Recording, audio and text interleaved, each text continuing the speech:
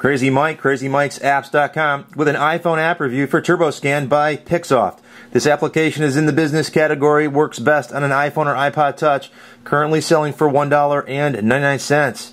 This app allows you to turn your iPhone into a portable scanner, scanning just about anything. You can AirPrint, email, and much more. Let's check it out. Currently have it opened up to all of the different documents I've scanned in. We can tap on one of them, and this is a random flyer laying around the house. Yes, Ulta, I know, pretty exciting.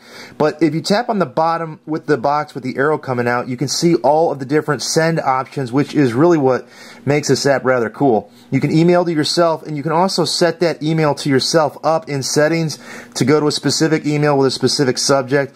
Email is a PDF, email is a JPEG image, open in PDF in, and this is cool, actually opens up in the different programs you have in your iPhone 4S or iPod Touch, whatever you're using.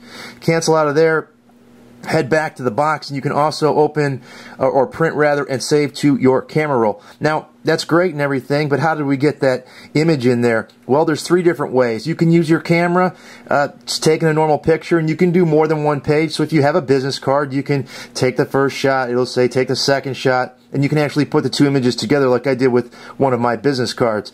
You can also do SureScan 3 times, which is their proprietary scanning method. Very cool. That's the one we're going to focus on. And you can also absorb a picture off of your camera roll or import from your camera roll, however you want to say it. So let's go ahead and put our business card down here, and I'm going to have to put it up a little higher. We'll tap on SureScan. They give you a little bit of a message, and they tell you take 3 pictures in the document, and they give you some directions. We're going to go ahead and fly through that. You can also disable that if you're not a fan of that after the first time. So let's push our picture up there, and what we do is you take a picture of it, focus it in, take another picture, that's the first one, go for the second one, and then we're going to take our third one.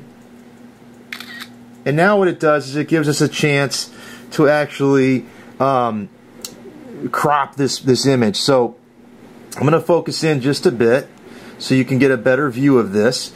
Now you have the little red arrows or the little bubbles on the top. Take that, and you're going to, whoops, let's go back. Let's adjust frame. Take this, I hit the done instead, and when you do that, you can see it pop down, and it really goes into like a micro view or focuses in on the area. So again, grab your little pink slot, you can drop it down, go to the top of the card, very nice, go to the bottom, do the same thing, drag it up to the card, and continue with this until you got it just the way you want it. When you're done, it'll actually give you a chance, and it does distort the color a bit, and you can change the color. You can also change from black and white to color, being the normal view when you import photos.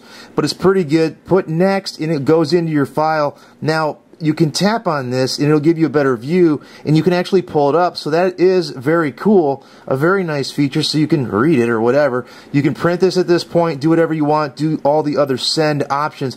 Now that was a pretty shiny business card. It wasn't a blank document, but actually let's get out of here and let's close this out, and then we're back into our queue of all of our documents. Now on the top left, you have your settings. The help is in here, very important, even step by step. Email to yourself is in here, and they give you the instructions for that, as well as tips for scanning. You can go into document storage and generate PDFs. This is a very cool feature. Not only can you email and send your stuff through the application, but you can also, through iTunes Connect, offload all of the documents that you've saved in here through iTunes Connect. Tether your iPhone, go through there, scroll down to the app section when you're syncing or after you're done syncing, and you can offload all your documents to your PC or your Mac. Show prompt for scanning input. You can set up your email to yourself with your email address. You can choose whether you want to attach a PDF, a JPEG, or a PNG.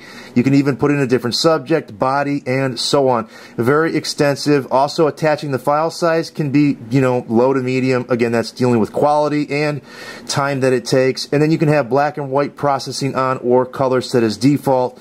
Also down there, you can have default page size. It's a very cool app. Definitely one that I'm keeping on my iPhone 4S for those times when I want to scan documents and keep them in my iPhone or send them to whoever. Until next time, this has been Crazy Mike from Crazy Mike's Apps saying see ya.